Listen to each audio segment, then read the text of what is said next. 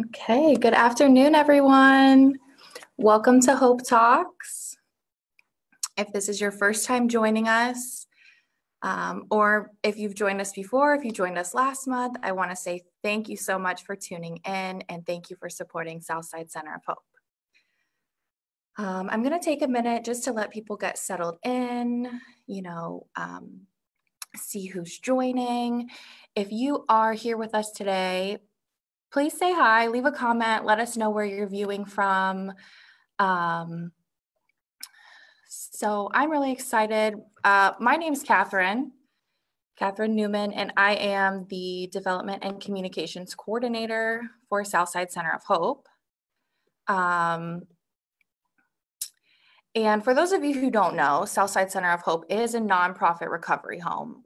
We're located on the south side of Chicago, and we exist to serve single women and women with children in Chicago who are experiencing homelessness and are in recovery from addiction. So again, I want to say thank you everyone for joining. If you're viewing, if you could please share this out, that would be amazing. We'd really appreciate that. We just want to make sure that we can reach as many people as possible today and, every day. If you haven't already liked our Facebook page, please feel free to do that now. We are posting new content all the time, keeping everyone updated. Let's see.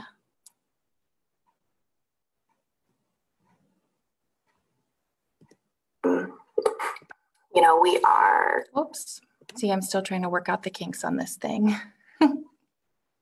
Live streaming was not my strong suit, but I like to learn something new every day. I'm trying to see who all has joined us yet, but I'm having trouble finding that information. So if you're here, again, thank you and welcome.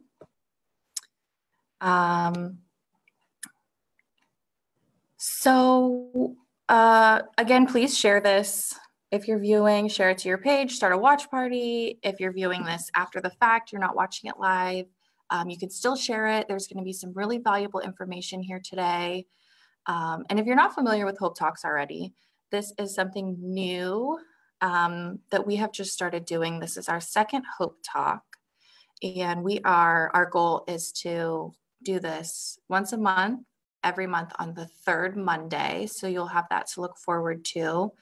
And the purpose of Hope Talks is to introduce you, our viewers, our followers, our supporters, our alumni, however you may be, connected with Southside Center of Hope. Our goal is to introduce you to community resources, but also to just have really important conversations on topics that impact our community. That could be our neighborhood, that could be our community, more broadly, homeless, women in Chicago, women with children, struggling with addiction.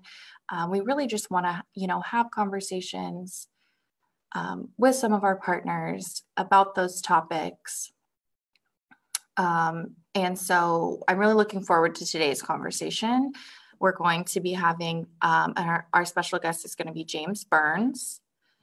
And so he's going to provide some really, really great information on healthcare, mental health care, equal access, unequal access, what that really looks like here in Illinois and in Chicago specifically. So let's see if I can figure out how to use Facebook. I'm trying to see if anyone here is joining us. We'll give it about 5 more minutes and then we'll bring James on. So yeah, if you're viewing, let me know in the comments, where you're joining us from. And also moving forward, if there's anything that you would like to see us talk about, questions that you would like to have answered. I'm still, getting used to the whole live streaming. So if I don't get to your questions today, please still leave them in the comments, and, me or James, we can find that information for you that you're looking for. And if there's any topics that you want us to cover this summer, in the fall, just let us know in the comments. We love to hear from you guys. So, okay.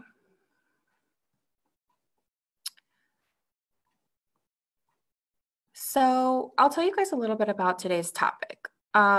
We are going to be talking about, like I had mentioned, equal access. And, what does that mean? What does that look like? There's so many people who struggle with access specifically to addiction treatment and mental health care, which are kind of the realms that we work in. With everything that's going on right now as well, the COVID-19 pandemic, and some of the different things that we're seeing in our communities, resources that are kind of disappearing. We felt that now was a really good time to bring this up and to really highlight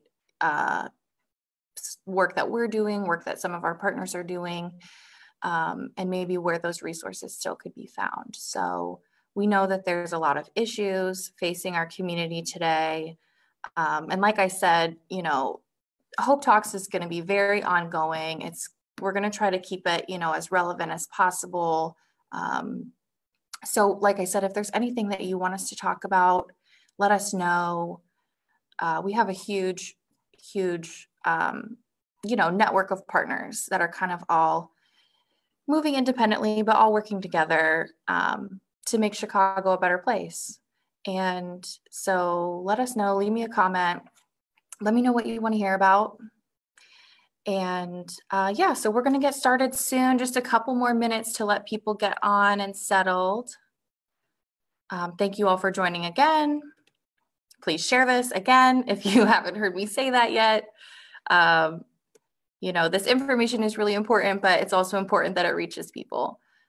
So if you can, share it with your network. We would really appreciate that. Okay, so I guess the last thing that I'll talk about while we're in this little front end of the live stream is just who we're going to be having here today. Our guest today is James Burns. He is currently the program director for the Kennedy Forum, Illinois. He also, outside of that, is the founder and president for the South Branch Park Advisory Council. And in that role, he acts as a liaison for the community in the Chicago Park District. James is from Chicago. He lives on the South Side. And overall, he's just very passionate about making Chicago a better city for people to live in. Inspires a lot of his work. Inspired him to, work with the Park District, and you'll hear more about what he's doing with the Kennedy Forum to really bring that to fruition. So I think that, without further delay, it might be time to bring James Burns from the Kennedy Forum, Illinois. I'm going to go ahead and add him in here. Let's see if we can find him.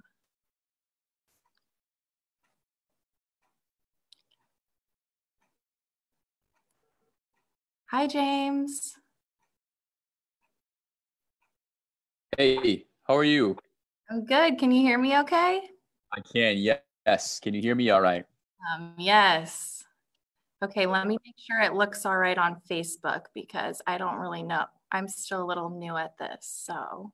All right, we're all on this learning curve the last few months. Right. Okay, perfect. So it looks good. We're good to go. Great. Okay, so welcome, James Burns from the Kennedy Forum, Illinois. Thank you so much for joining us today. Yeah, thanks for being here. Really excited to participate in the conversation. Okay, awesome. So I did, we can call it whatever. The word filibuster keeps coming up. I've been, just talking to our viewers for the last 10 minutes. I shared with them a little bit of information about you and about the Kennedy Forum, but to get started, before we really get into this topic of equal access, I was hoping that you could just share a little bit of background for me. What is the Kennedy Forum? And what motivated Patrick Kennedy to found it? Sure. So thanks so much. Good to be here and good to see you. You and I have exchanged many emails before, by the way, and this is the first time I'm seeing your face. So hooray for that. Yeah. So the Kennedy Forum, our mission is to eliminate the stigma and discrimination against those living with mental health and substance use disorders. So Patrick Kennedy, for those who don't know, is actually the son of Ted Kennedy, and that makes him the nephew of the late John F. Kennedy.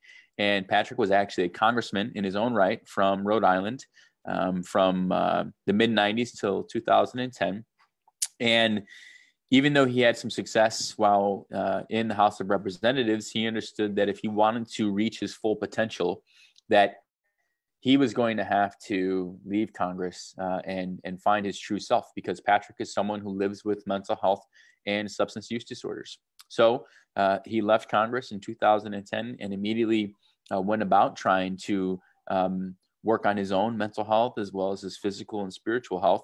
And shortly after finding the best version of himself, he realized in true Kennedy fashion that there are a lot of people who live in darkness, who are living with mental health and substance use disorders in the closet, who don't have a voice, who don't have the capacity or the resources to push back against resources that don't exist, or against insurance companies, or can't single-handedly take down stigma. So he founded the Kennedy Forum. And since he founded the Kennedy Forum, it's, I guess, 7 years ago now, we've been working to support policy in cities, states, and also on the federal level. In Illinois, just a couple of years ago, where I do all of my work, we passed the country's strongest parity enforcement law, which basically states that your mental health has to be covered by your insurance company at the same rate as your physical health. So that's a big component of what it is that we do with the Kennedy Forum, is this policy piece, which is really important. But on parallel tracks with the policy piece, we also want to work on eliminating stigma. And we know that these things have to happen side by side. And we work to eliminate stigma by bringing people face to face, just like this venue that we have right now, because the research shows that the most effective way to eliminate stigma or to change anybody's perception about mental health is to have a face-to-face conversation with somebody who's been there and done it. Now, I'm someone with 11 plus years of sobriety. Mental health has not only been important to me, James, but also to my immediate family. I have people who live with mental health and substance use disorders.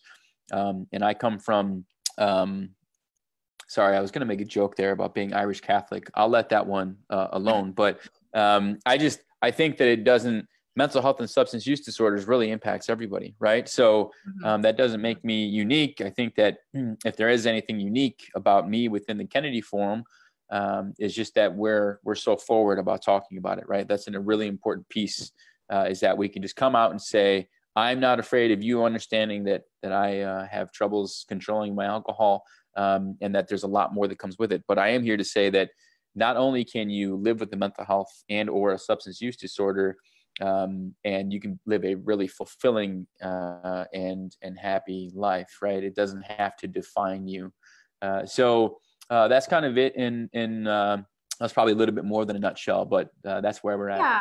Well, I like that you brought up, the stigmas surrounding it, because that really is kind of the whole reason that we started doing these Hope Talks, was to just shed some light and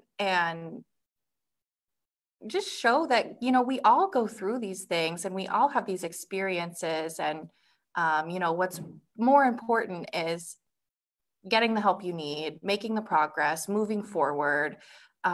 So So I'm really glad you brought that up. And really the first question that I wanted to ask you was, let's just, kind of start from the beginning and talk about challenges. What are some of the challenges that people face when it comes to accessing behavioral health and addiction treatment? What are those barriers that we really need to work on breaking down first of all before we can move forward? Yeah, first and foremost, it is that stigma piece. When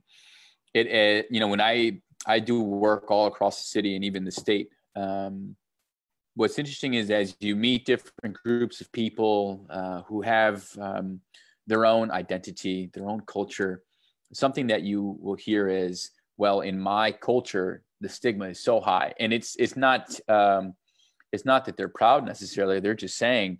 And we have an AmeriCorps member who's with us right now. She's from the Northwest side, and she's first generation Mexican American. And she says that in her culture, at home with her family or her extended family, the stigma is so high, right? And she can't imagine it being any higher anywhere else. And you can hear something of that. And I was making a joke about the Irish Catholic American family that I come from. I can't imagine it being any higher in anybody else's family than it is in my own. And you can imagine how all these different groups of people feel similarly. And the way that I like to respond to that is, regardless of who has the most amount of stigma within their home, within their culture, within their world, the fact is that if here is the level of stigma that is allowable, which is 0, basically, we are all way up here, right? And regardless if it is feels insurmountable, I think that stigma is something that a lot of people feel is incredibly insurmountable if you don't talk to people like you or like me or the many, many, many. I mean, there's so many other people out there who have come out and shared their story. And the stigma piece, I also like to frame it in this way that I find to be really helpful. It's just that mental health doesn't just have to be somebody who is an alcoholic or somebody who lives with schizophrenia. Mental health is something that we all have, and it does not discriminate. And I often give this example. If we imagine mental health living on a continuum, and if you're living, imagine like a 1 to 10 scale. If you're living your dream life, that means that your mental health is at a 10, right? Everything is just going perfect for you. And it can be something like the death of a family member, which can come rather suddenly. It could be a pandemic. It could be the civil unrest that we've seen over the past few weeks. It could be a bad night's sleep. There are so many different things that can knock us back from that 10 on that mental health continuum to a 9, to a 7, to a 5, whatever it is. You don't have to be someone with a serious mental illness or a serious drinking problem to have mental health. We all have it. So I think part of it is, at least the way that I talk about it frequently, and people seem to be incredibly receptive to, is that it's not something that we should be afraid of. We have to accept it, right? Yeah. And once we understand that stigma is real and it's going to stop us from looking for any kind of care, and that it is not just like the crazy person walking down the street, it's everybody. It's my 3-year-old in the room next to me over here. It's myself, it's you, it's everybody watching. We all have mental health. And if we can just begin to understand that it is part of like the whole person, it's caring for the whole person, just like people know that exercise is important and sleep is important and dieting is important, your mental health is right there with all of those different pieces of the person. And so I'm also curious, stigma is huge. We've talked about this and it's very clear. But some other challenges, I'm just wondering if you can shed some light on some other challenges, just because I know, a little bit of the history of our own city of Chicago, closing several public mental health facilities where, the teachers have been fighting for a little bit more funding for counselors in schools and nurses in schools. Can you talk a little bit about that, kind of just with, actual, physical access and proximity and those kind of challenges that might exist as well?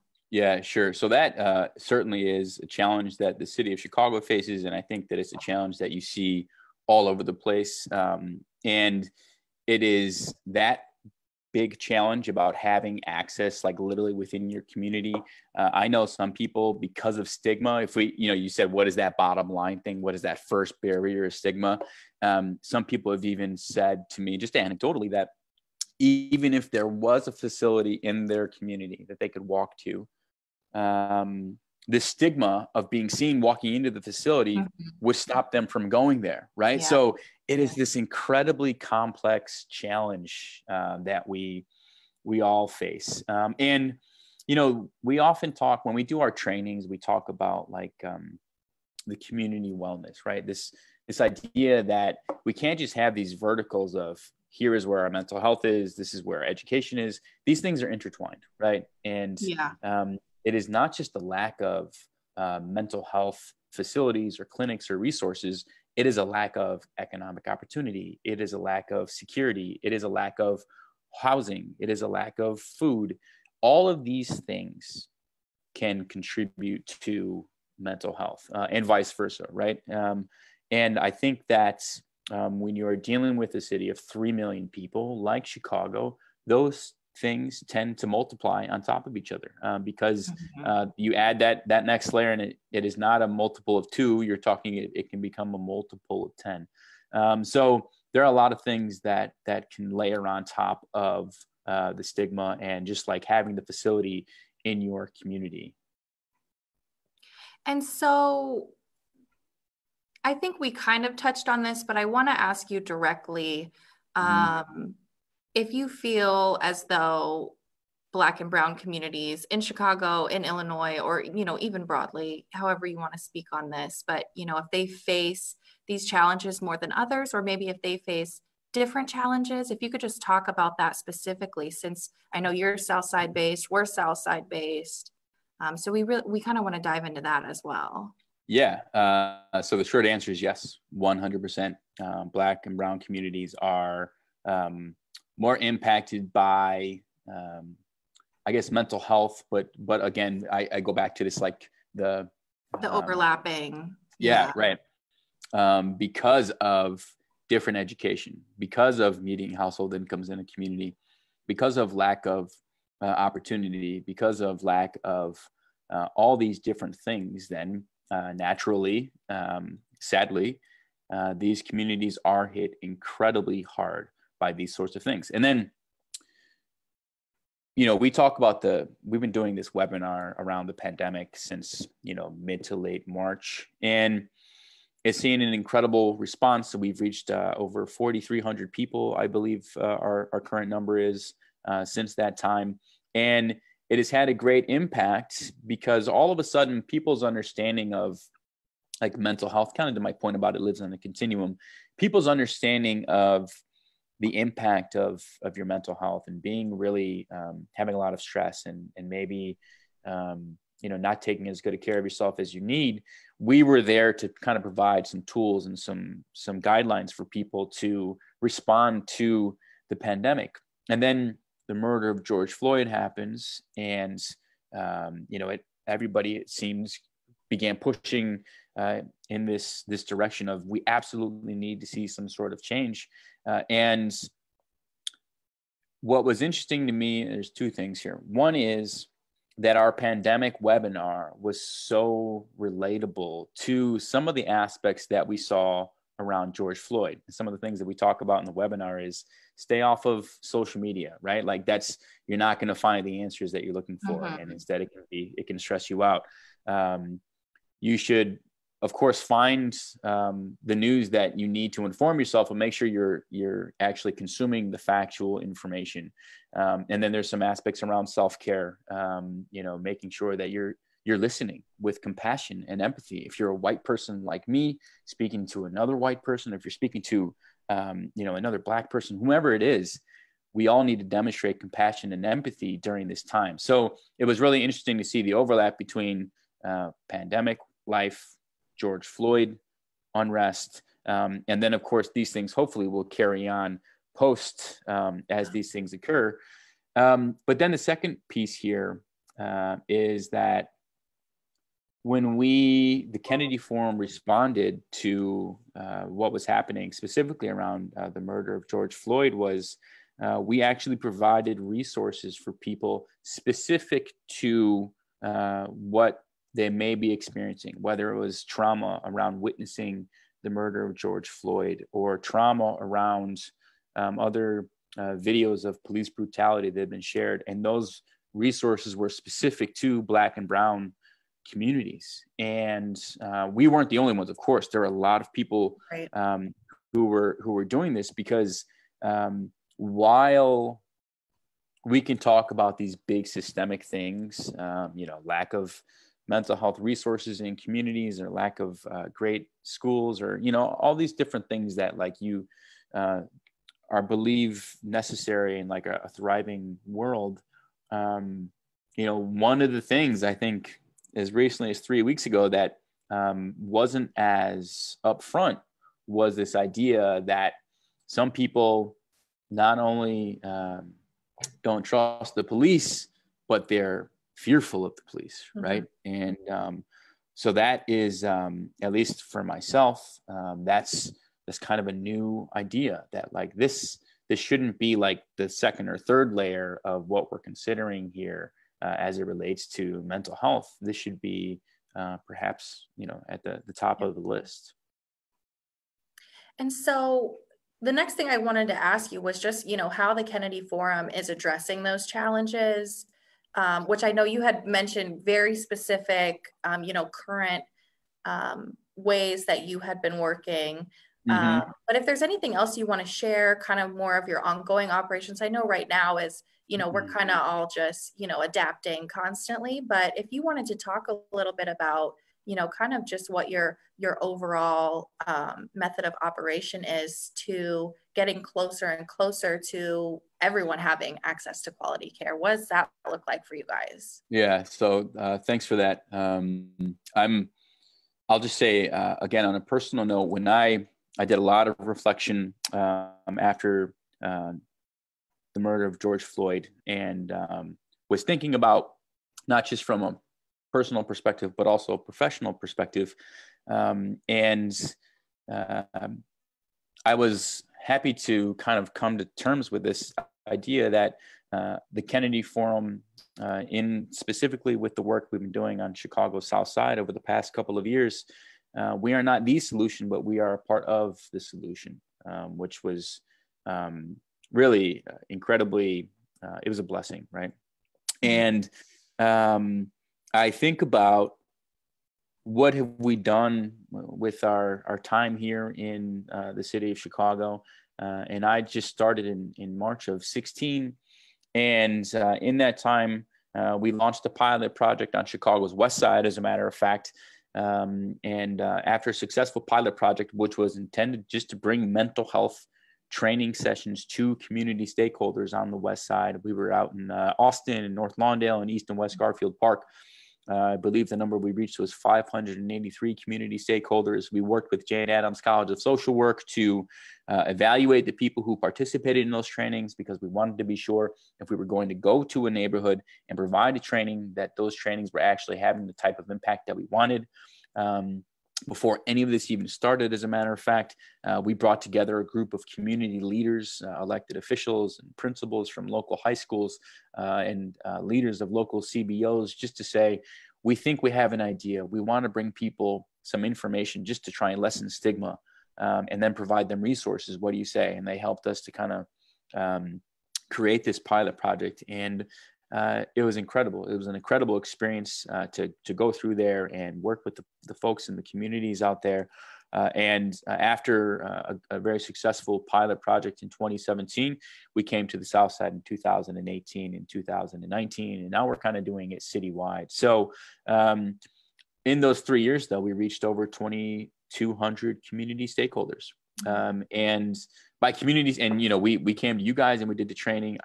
Was it last July or August? I'm sorry, I don't remember right off the top of my head. Yeah, me either. I was there though, but yeah, and I didn't make it there that day. I can't remember which trainer we sent, but either way, that was how we kind of officially got to know each other.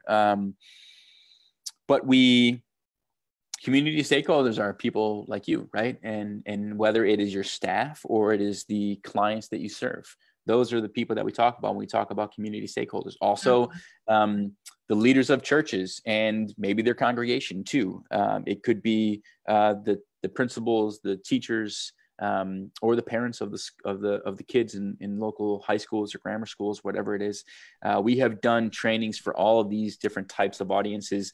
And then one of the most fun, if I could call it fun, is like when we reach out to just like the communities and we put a flyer at the local park district or whatever it is, and we have a great listserv of folks, and we blast out this information like, hey, here's a training, come on by. And it really took on, it really became an organic thing where on a couple of occasions, actually last summer, especially when we were really, we hit our groove, somebody would send me an email being like, hey, like you should be aware of this. But it was my email that was forwarded back to me, right? It was like one person got the email, they forwarded it to somebody, they forwarded it to somebody, and then boom, back to me. Those park district trainings, those public trainings, it's just anybody, right? If you're a retiree and you want to know more because your grandson or your granddaughter, or maybe just the people that you work with and live with, you just want more information.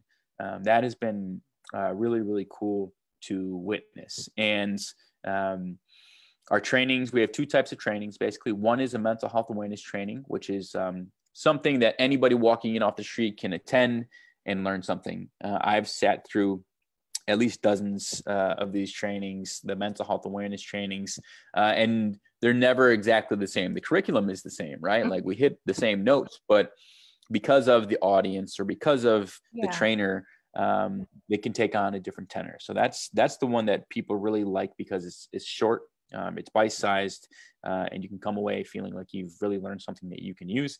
And then we have the mental health first aid training as well, which is an 8-hour training and much more in depth. And typically people have some sort of experience in mental health or in social work, something of that nature, before they jump into the mental health first aid training. But those are the two trainings that we currently have to offer to community stakeholders, and that's literally available across the city. And here through the end of 2020, it's an opportunity for anybody to get involved.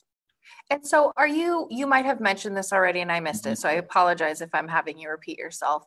But are you doing them online right now? If somebody was interested in it, they're watching right now and they think, oh, I want to, maybe host a training, could they do some sort of a watch party or something like that? Or is that kind of on hold? No. Actually, if you call it a watch party, that's a great idea. I don't know why I haven't thought of that. I just think you throw the word party in there and it can,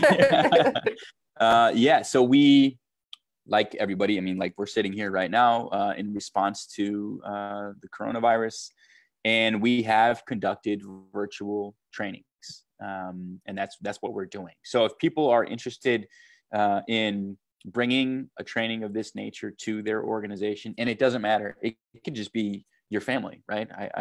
I hope that you have a big family, at least, because we want to try and make sure that we have at least 12 to 15 people per training, just to make sure that we're utilizing our resources correctly. But anybody who is interested in bringing one of these trainings to your organization, to your community, we can do it. And we can do it as soon as July right now. And we're working on scheduling trainings. And there is a bit of a silver lining, although I prefer to be in the spaces where people are. The virtual trainings are a little bit easier for everybody to participate in, though. So people can be, they're just at home, and you don't have to commute. You don't have to worry about parking. You don't have to worry about, making sure you got your coffee or whatever it is. So in that respect, there's a small upside of the virtual trainings because they're incredibly accessible to anybody who has an internet connection. So anybody who is interested in scheduling one, I would suggest you send me an email. In my email, is this okay that I can do this right now? Of course, yeah, because we actually have Allegra Andrews in the comments asking, how she can attend a mental health training. So let's just go ahead and give it to them. Great. So if you just send me an email, this is the easiest way to do it. We're a small shop, and I do a little bit of everything. My email is James, my first name, JAMES, at the kennedyforum.org. And let me know whatever it is that you want. Just let me know, and I'll field that request. And whether you personally are interested in just attending one of these trainings that are available, we try to send out available trainings for the universe to participate in fairly regularly. But also, if you're interested in scheduling a training for your specific organization or group, we can do that too. So whichever way you're interested, drop me a line. We'll make it happen. Perfect. Thank you. And Sure. thank you, Allegra, for asking for that information. We want to make sure everyone can get connected with those trainings. So let's see, what is next on my list of questions for you today? Oh, something I saw on your website. Yeah. It stated on your website, we will revolutionize the way mental health care is delivered in America and create a future where diagnosis and treatment cover the body and brain. So I wanted to just talk about that a little bit. You know, what's the correlation between body and brain? Why is that important, you know, especially when it comes to treatment? Why do we have to talk about both? Yeah. So there's a great quote that Patrick Kennedy likes to use, and I really like it. And it is, the brain is part of the body. Unfortunately, society and other structures within society do not treat the brain as part of the body. Back to my example about parity, mental health parity, which is, it's a huge piece of our work, is focused on bringing mental health up to the same level as physical health when it comes to the coverage that you receive from your insurance. So just a quick example. If you go to your psychiatrist and it costs X amount of money, and then you need to go and get medication, and that's going to cost you X amount of money, and that claim is put in by the doctor, by the psychiatrist to your insurance provider, and then your insurance provider says, nope, I'm sorry, we're not going to cover that. Now, even though you have seemingly come to grips with the fact that you do need some professional help, which I think we all do, you've overcome that stigma, and you are going to take that huge step of being vulnerable. And then you say, okay, I need to now take some medication. This is all good. You've gone so far as a person to try and receive some support. And then rather than your insurance covering it, you're stuck with a $400 bill, let's say, right? And I'm just making these numbers up to illustrate. Right. And you know, who can afford that, and is that person likely to continue? And chances are they're not. And that's where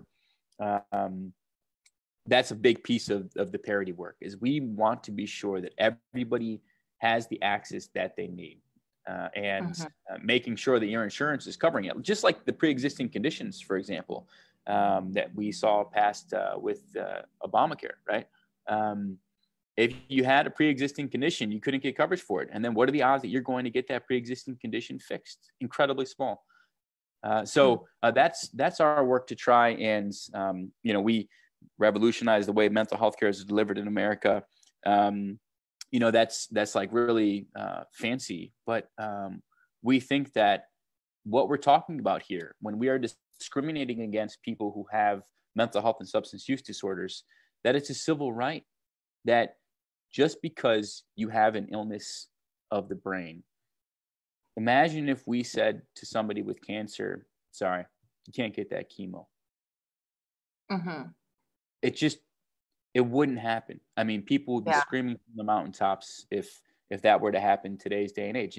And unfortunately, we see some of that in the mental health field. So we just need to understand that the brain is just like any other part of our body, right? It's just like a heart. It's just like a kidney or our skin or our eyes. We need to take care of our brain the same as we would for anything else. Yeah. And I think it really goes back to that, what we were talking about first and foremost, the stigma. We need to kind of disassociate or forget that behavioral health doesn't mean that there's something wrong with your brain. you know, that negative connotation that always comes with it. And that kind of might be why people don't tend to fight for that access like they should, like they would with cancer or Yes. you know, some other chronic illness. Yeah. And that brings me really well to the last question that I wanted to ask you today, which, you know, is kind of not so much focused on mental health. I want to, you know, talk specifically about addiction because that's such an important piece for us. We see behavioral health and addiction overlapping, you know, Sure. Yep. quite Yep. a bit. Yep. So our executive director, her name is Yasa Hagood, and she works really hard to spread awareness about the fact that addiction is not a choice, to, you know, impress on people to look at it as a disease, just like you would any other chronic illness. Yes. And we go the same route with mental health too. You really need to look at it as a disease and not as something that people can manage themselves at home, or, you know, a little bit of this and a little bit of that. So yeah, I just would like to hear your thoughts on that topic, you know, just specifically, you know, with addiction, why should we treat addiction as any other chronic illness? Yes. So the shortest answer I can give is that addiction is a symptom often, right? Yes. I'll speak from, and I mean, you probably actually know more about this. I will only speak from, you know, I'm not a clinician, but I'll just speak from my personal experience. For me, I look for answers in a bottle of booze, right? That's like the cliche thing that people might say, looking for the answers at the bottom of the bottle of booze. But as soon as I reached my bottom, if you will, and it was a deep bottom, as they would say in recovery, I pretty quickly realized that I was drinking because it was a way to ease what was going on inside, right? And a lot of that was maybe it was a sense of hopelessness or despair. Clinically speaking, definitely depression. I know that just as self-diagnosis, but I definitely had moments where I think my brain went to another place, you know, where I didn't feel like I was actually in my body. I was watching myself do things. The drinking was a way to try and get through it. It was accessible. It's really cheap. It is socially acceptable for people to drink as well. And I took that to a degree that nobody would agree was healthy. But the healthiest thing that I did once I gained some sobriety was I went and I saw a therapist 2 times a week for probably about 2 years, because I understood that there were some things that were going on inside of me that I was unable to or unwilling to look at and do some examination. So that does not mean that I'm going to go back and, you know, have a beer anytime soon, because I do feel that I worked out a lot of those challenges that I was facing. But addiction, it's a quick fix, right? Once you in the brain, you know, there are chemicals in the brain too, right? It's really, really powerful. And once people find a way to maybe reach that euphoric high or find that peaceful numbness maybe that comes with whatever it is that you're doing, whatever it is that you're hooked on, all the brain wants is to go back to that, right? And the moment you come out of your stupor or whatever it is, and again, I'm just speaking from my own experience, when I would come out of that, I'd be like, oh my gosh. And I would say this, but also you know, in my head, it was, my brain was actually working to try and get back to that very state because it was less painful there, right? There was less awareness. So again, mostly from my perspective, but I think that just talking to other people that you see a lot of that as well, is that your addiction, your drug of choice is really just a way to cover up, you know, some of the things that you guys see overlapping in your work. Great. And thank you so much for sharing that. I know, you know, part of removing the stigmas is being willing to share our own recovery stories. So I just really want to thank you for being willing to share yours. Sure, of course. So, I mean, that really is the extent of everything that I wanted to ask you about today. I do want to give you an opportunity. If there's anything else that you'd like to share, a closing statement, sentiment, any, Sure. Anything about the Kennedy Forum, not to put you on the spot, but yeah, no, that's fine. Give you a chance to say goodbye and wrap up. Sure. I appreciate that. Just thank you for the opportunity and for the invite and for, being good partners of ours and allowing us to speak to your community as well. I think that the more we can collaborate, specifically in this space, right? The more that we can work together, the more people we can reach and the greater impact that we're going to have. And I think that this is a perfect example of that. I imagine that we're reaching people today that we definitely weren't reaching yesterday, right? So that's incredible, and really grateful for that opportunity. And then I think kind of taking a step back from that and looking at it from the 30,000-foot view, I go back to a thing that I touched on earlier. How do we work through this really difficult time? And it doesn't matter who you are, where you're from, what your perspective is.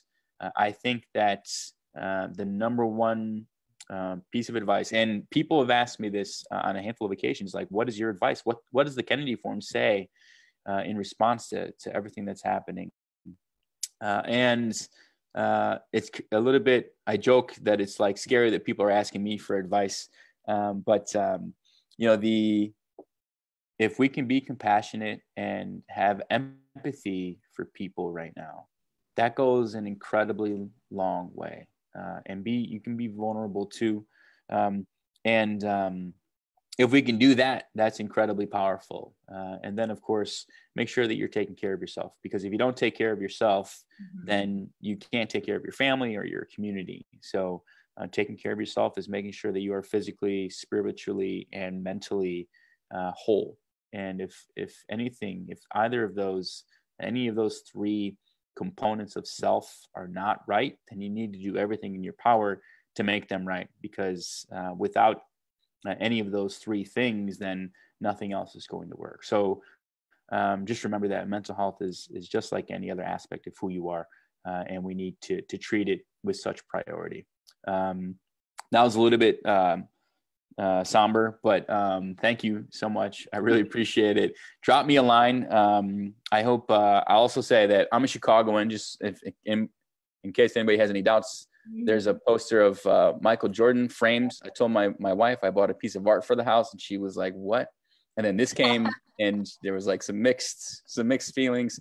And I also have, that might be a stretch, but I beautiful. So, anyways, thanks so much for the opportunity, and thanks for joining us, and thank you for always being such a great partner.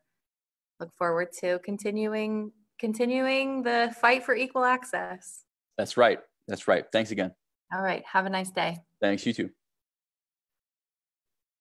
Okay, let's see. Well, and I'll say thank you to everyone for joining us, for Hope Talks. Again, we do this the third Monday of every month. So check back, share the video, leave us some comments if there's anything that you would like to see us talk about. And thank you again for joining us. Everyone, have a great week.